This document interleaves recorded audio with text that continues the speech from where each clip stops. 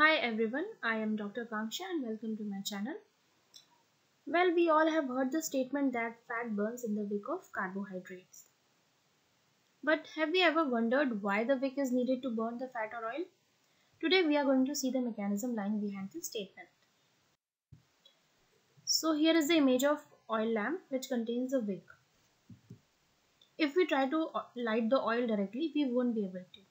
But when we put the wick in the diya or oil lamp, we are able to light it, right? This statement is true for our body also. That means this mechanism works in our body too. Oxidation of fat needs the help of carbohydrate. If we compare these two sentences, oil in the lamp is similar to the fat in the body and wick is similar to the carbohydrate. Wicks are made up of cotton and cottons are made up of cellulose. And we all know that cellulose are polymer of glucose. Therefore, ultimate thing which is burning the fat is carbohydrate. So before going to the mechanism, we should know what are fats. So fat is a general term we often use for lipids, but true fats are one of many types of lipids. If we talk of true fat, they are classified under simple lipids. Simple lipids are ester of fatty acids with various alcohols.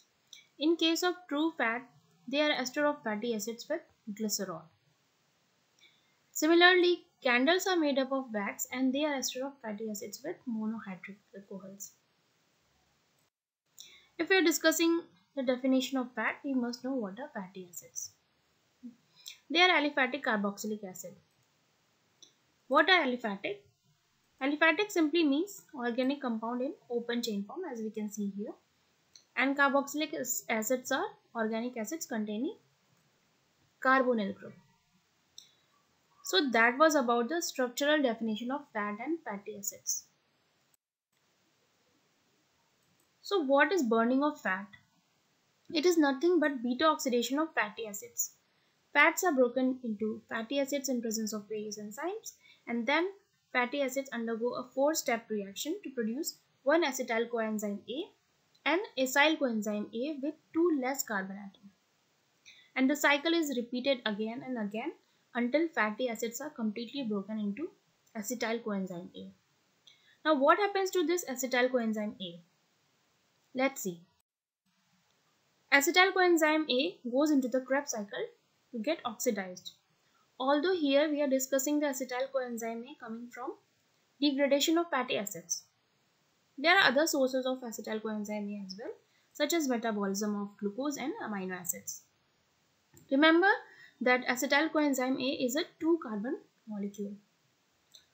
Now this acetyl coenzyme A condenses with oxaloacetate to form citrate, which undergoes further reaction to produce 2 molecules of carbon dioxide, as we can see in the third and the fourth step. That means complete oxidation of 2-carbon compound acetyl coenzyme A and regeneration of oxaloacetate, thereby making this oxaloacetate as catalyst. Now what is the source of this oxaloacetate? It's nothing but pyruvate, which in presence of pyruvate carboxylase is converted to oxaloacetate. And we all know that pyruvate comes from glucose. So here the oxaloacetate is working like a wick or flame, which is just being used to burn or oxidize the acetyl coenzyme A coming from the fatty acids. In absence of oxaloacetate, this acetyl coenzyme A gets converted to ketone bodies. So if we see the whole reaction in this picture, in the presence of oxaloacetate, acetyl coenzyme A, which is a 2-carbon molecule, is completely oxidized to 2 carbon dioxide molecule, regenerating the oxaloacetate. So to summarize, we have seen fats getting digested into fatty acids, which then undergo beta oxidation to produce acetyl coenzyme A. And in presence of oxaloacetate, this acetyl coenzyme A is completely oxidized to 2 molecules of carbon dioxide. Therefore, we say that fat burns or gets oxidized in the flame of carbohydrate. And here that carbohydrate is oxaloacetate. So this was all about this video. See you in next video. Thank you.